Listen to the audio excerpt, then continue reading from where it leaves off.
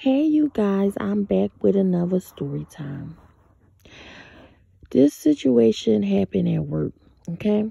So, it all started when the manager said to me, I act like I'm better than everyone else. So, I didn't understand why he said that, okay? Until later on, okay? As the months went by and I started noticing certain things. And it was a co-worker there who like every time something went down like in my area, the manager would call me in his office, to discuss the situation. So, I have to cover myself so, it wouldn't look like I'm doing anything wrong. So it would normally be about customers rushing out and, forgetting to get their cash back that they requested after they, finished purchasing the items. And I was like, sir, I can't always keep track of everybody that rush out without getting their money. So when I see it, I put it in the drawer and wait for them to return to retrieve the money they left. And then that's when I get a front end manager to open a drawer for me so I could give them their money after I check their receipt. So he would call me. He called me in for that situation like 3 times.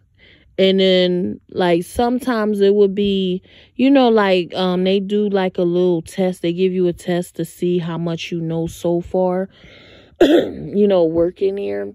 And that determines on whether or not you're going to get a raise, okay?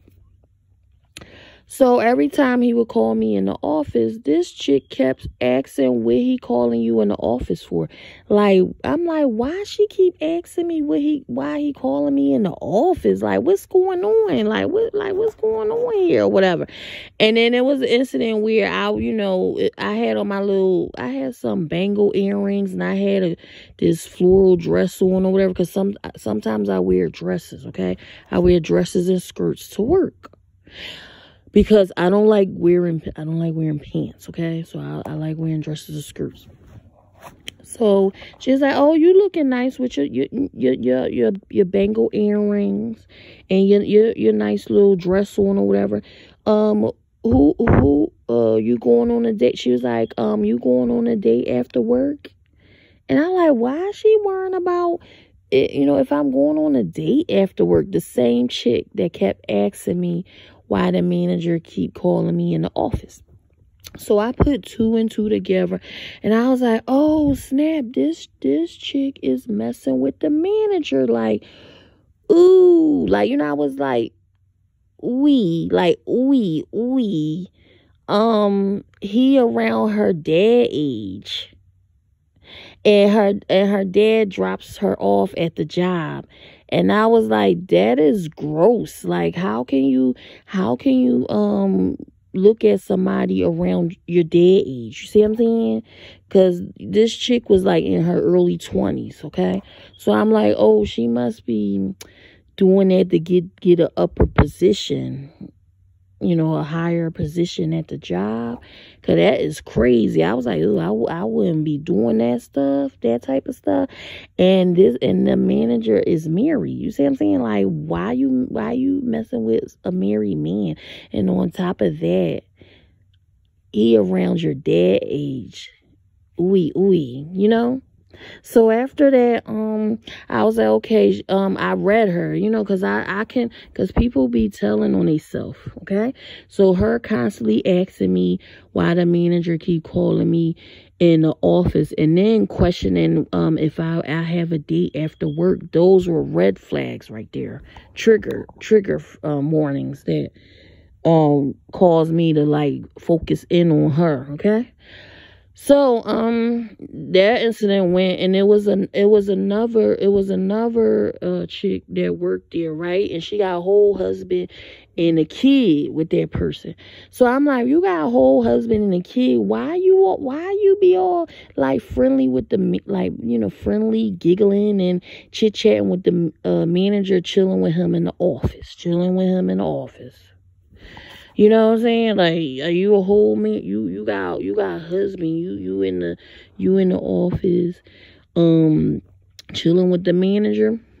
Put two and two together, you guys.